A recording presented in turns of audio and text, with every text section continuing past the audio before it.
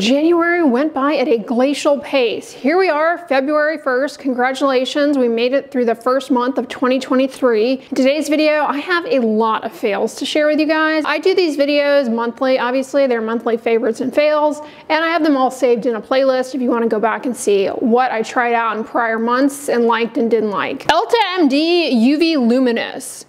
Did you see my reel of this sunscreen?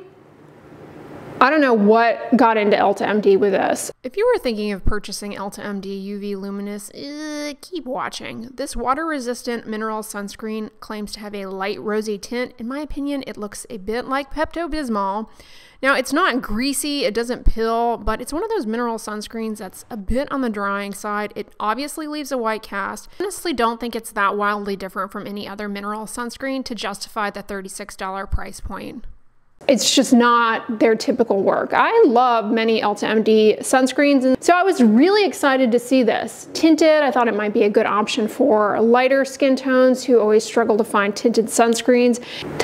You're gonna need an ocean of calamine lotion. Comment below and if you remember that song. Anyway, this is a water-resistant mineral sunscreen, but on the skin, at least for me, chalky white, I mean striking white cast. Yeah, I went to Kroger with this on and I was getting some looks. It's not cheap either, 1.7 ounces. Next up is the Bare Republic Mineral Sunscreen Gel Lotion. I've noticed this in Target a handful of times, and my most recent Target Shop With Me video from this month, I decided to go ahead and purchase it and give it a try. Oh my God, it feels like chalk. SPF 30, and the cast is that of a like baby SPF 50 zinc oxide sunscreen. It's pretty striking, and this breaks apart on the surface of the skin. It takes forever to rub on. It's chalky, it's flaky, it's cakey. I also tried this on my body. Oh my gosh, it feels like that chalk sensation when you touch chalk, which I do not like. It just kind of gives me the willies. Pulls the skin down tight, very drying. Even if you like a super matte sunscreen, this just breaks apart. It's a zinc oxide sunscreen, and I was, like I said, I was looking forward to this because the ingredients seemed pretty good, but yeah, this was definitely a fail for me because of the cast. I swung into Walmart this month and I was so excited to see these e.l.f. camo CC creams. I think I had heard about these at one point and kind of forgot about them. I decided to buy this one in the shade Light 210N. This is a hybrid sunscreen. SPF 30. It also has niacinamide, helpful for redness. It has some peptides, which can help with the moisture content in the skin.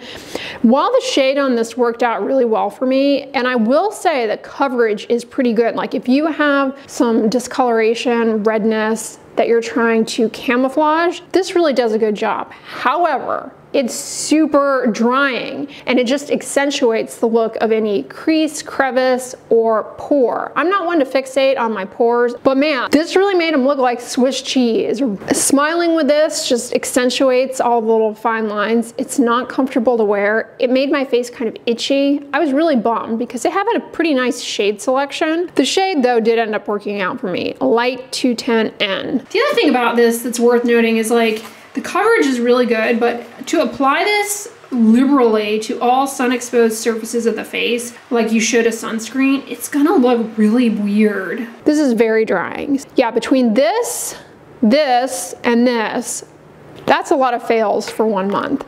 Save yourself money if you were thinking about any of these. I do not recommend them. They don't look good. And I question, you know, when sunscreens clump up like the Bare Republic did, I really start to lose faith that they're offering much in the way of UV protection, so I would not bother. But I did have a significant sunscreen win this month. These Neutrogena purescreen mineral UV tint face liquids, light, medium, deep, and deep tones. Love. Nice demi-matte, dewy to hydrated appearance on the skin surface. SPF 30, water resistant, 80 minutes. I have yet to come across a drugstore tinted sunscreen that is as good as this, that looks as good as this. It doesn't provide as much in the way of actual camouflage of dark spots or light spots, but it really does blend into the skin, giving a very natural appearance to the skin. It is actually quite sheer.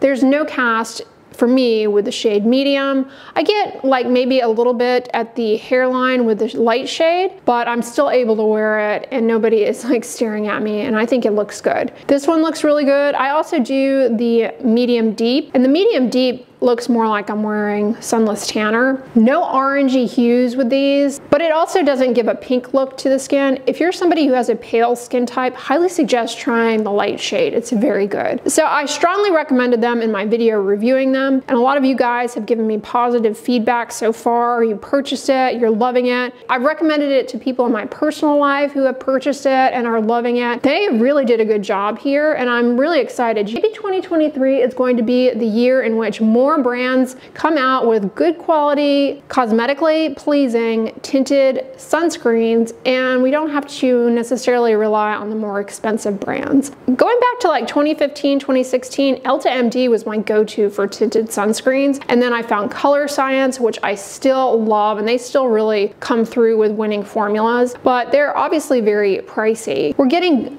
cosmetically acceptable quality tinted mineral sunscreens, at least from Neutrogena, and I think more brands should step up and give us some more offerings. So those are the sunscreens that I tried out over this past month. Stay tuned, because in February I'm going to be doing a video on Korean skincare products that I have been trying out that I got in those advent calendars back in December. I have a lot of great reviews on those products coming for you guys in that video. Speaking of which, in my last monthly favorites video, I talked about the Etude House Skin Fix tint, and I talked about how I loved wearing it on my cheeks as like a blush. It's meant as a lip stain, and I'm currently wearing it as a lip stain. So this is what it looks like on. I really like it as a lip stain because it stays in place. It's not super drying, but it also kind of gives a bit of a matte finish. I really like this product. It's really good. And I have the shade Midnight Mauve. I've been really happy with this. I have found, and I'm not a makeup person, so take this with a grain of salt, but I have found that the Korean beauty brands, their makeup is underrated. Like, the best brow pencils I have ever used have come from Korean beauty brands. I don't get the same experience with the American brands of brow pencils. I just don't find that the American brands of brow pencils are as good. Now, I haven't tried that many, but every time I try an American brand, like the Anastasia Beverly Hills ones, or any of the other popular brands that you get at like Sephora or even the drugstore brands, they don't compare to the Korean eyebrow pencils, for me at least. Speaking of which, I recently finished up an eyebrow pencil from that Korean beauty calendar that I loved. I'm blanking on the name of it, but it was really good. So stay tuned for that video coming in February, reviewing the Korean skincare products that I got in those advent calendars, like the noteworthy products. Now, January is a month where people like to get everything organized, myself included. I did some decluttering this past month and organizing, and if you've been following my videos for any number of years, you always see like my yoga mat floating around in the background, my free weights floating around, rolling around. I'm always like moving them. So this year I was finally like, I have had enough of miscellaneous exercise equipment floating about, and I bought this storage cart on Amazon, and I love it because it doesn't take up very much space at all, but it holds a ton. Holds my yoga mats, and then it holds the free weights on dedicated shelves. It was not difficult to put together. It came with the option to put wheels in if you want to be able to roll it around. I chose not to do that, and you get a lot of storage out of it. It's really helped with the organizing for sure. I did some pretty significant closet organizing, not so much purging because I didn't really have that many items of clothing that I needed or wanted to get rid of. I pretty much wear my clothes all the time. I just organized my closet. I also organized my laundry closet where my washer and dryer is and the shelf above it, and I've been very proud of myself for keeping on top of that. When your space is tidy and picked up and things are organized and they have a place and it's just not chaos, it's really motivating too to see things get tidied up, and you appreciate the things that you have a lot more when your space is neat and tidy. I also organized my desk a bit, did some picking up there because things were getting out of control. I love pens, specifically the Pilot G2 pens. I absolutely love. They've just been floating around on the top of my desk for a while. I purchased this pen holder on Amazon that you actually had to assemble.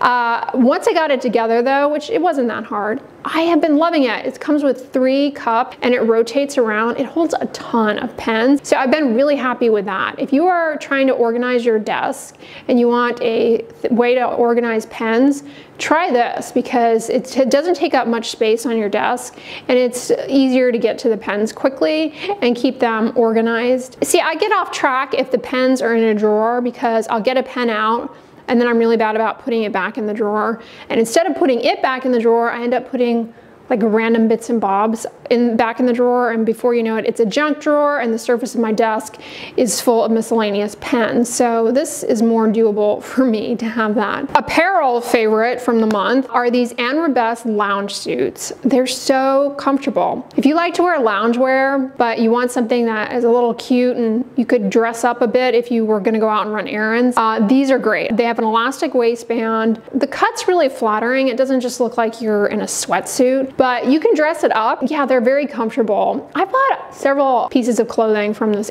Best company and everything has been very good. I've washed these lounge suits numerous times and the colors don't fade. They don't wrinkle, which is another thing I like because as zen as ironing and steaming clothing is, I don't make time to do that. So it's nice to have comfortable clothing that doesn't look all wrinkly. Speaking of wrinkles, did you see my recent short that I stitched with that woman over on TikTok who had a very interesting idea about how anti-wrinkle creams should be tested? Definitely go check that out if you are looking for a good laugh. This month, I specifically did a trial membership of Hulu for the sole purpose of watching The Dropout, and I'm so glad I did. I have been fascinated by the Elizabeth Holmes case because when I was doing my postdoc, I remember my PI, which is like the boss, came in like all breathless, like super excited about, you know, this woman in science, and she had dropped out from Stanford, and he was going on and on about this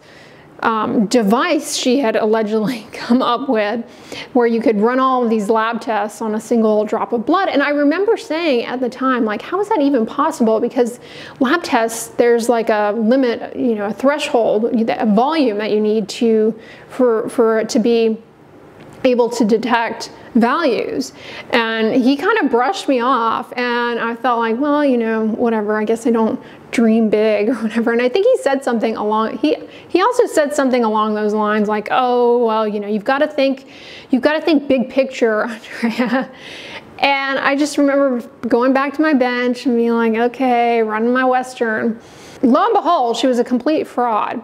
Now, the series on Hulu was very good, in my opinion. Amanda Seyfried did such a good job, and I highly recommend watching it because there are so many characteristics that she exhibits that are so typical of highly manipulative people. You're bound in your lifetime to encounter people like this. It's just a matter of time if you haven't already. They use certain tactics to manipulate, and you can see a lot of them that she utilized in this series.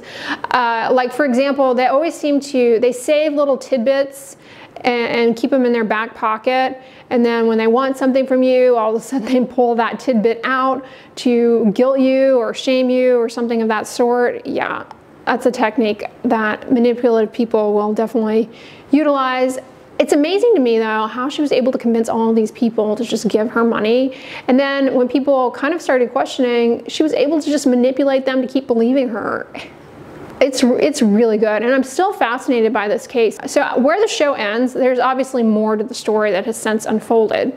She went on to get married to this guy who appears to be very wealthy, and she got pregnant, and oh, how convenient, the pandemic. So that kind of slowed down her trial and everything. And then she got pregnant again. So she has 2 children. She did get sentenced to, I think, 11 years in prison, but it sounds like a very cushy prison. She's gonna be back out. I would not be surprised if once she gets out of jail, she'll go right back to scamming people, to frauding and scamming. Because these people, they don't quit. It's not like she's just gonna go back. It's not like she's gonna get out of jail and be a peaceful, law-abiding citizen. She's gonna continue to manipulate people and abuse. That's my opinion. I don't obviously know her, but I learned from this show that she actually is from Houston. Like, she went to high school here, which I didn't know. I think I remember hearing that her father was involved in the Enron debacle back in, was that the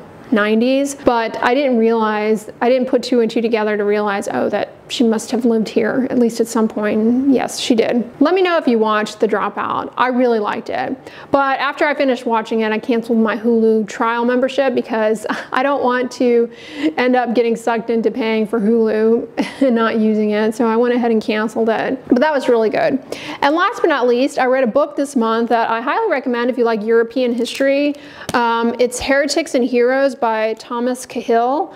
He wrote How the Irish Saved Civilization. This is so good. It's just an account of certain things throughout history, starting with the Black Death and you know, through the Reformation. And it's a fun read because history can be kind of dry, especially if you're not like a history buff, as people like to describe themselves. I never understood that, as a side note. Like, why do we call people who like history buffs? Like, okay, well, that's such a weird description. Anyway, if you like history, then you like it. But if you kind of like it, but find it a little dry, this is a great read because the author is pretty funny. He has like a funny, dry sense of humor, and it's rather enjoyable. And it's kind of cool because it really helps tie together a lot of pieces of European history that I feel as though we're a bit disjointed in my brain. It also goes into art history with photographs. I really liked this. It was a very good book, and I want to read How the Irish Saved Civilization next, I think, at some point. But yeah, big plug for the library as a side note. Like, I'm telling you, this day and age, we have all of this media flash in front of our faces all the time, short form content. It limits our attention span, and it very much pushes us to command instant gratification. People describe it as like getting a hit of dopamine by consuming social media, like either you're getting validation or, you know, a rise out of people, whatever it is. I do think going back and just hanging out in the library, screen-free, picking up a book or a magazine, I think it's good for your attention span, and I'm a big advocate of the library. They're amazing institutions, and I think we should support them and not give all of our attention over to these apps that control a lot of us. All right, y'all, that is a wrap up for the month of January. Lots of skincare fails, one skincare win, and a ton of lifestyle things that helped get my year off to a good start. I hope you guys had a great January and look forward to more videos this month. And let me know in the comments what a favorite you enjoyed from the month was. But if you guys like this video, give it a thumbs up, share it with your friends, and as always, don't forget, sunscreen and subscribe. I'll talk to you guys tomorrow. Bye.